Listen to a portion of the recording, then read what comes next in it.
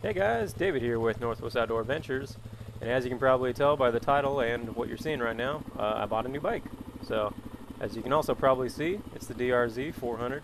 I know I've been talking about it for a while if you've been following our videos in the past, and I finally went ahead and pulled the trigger.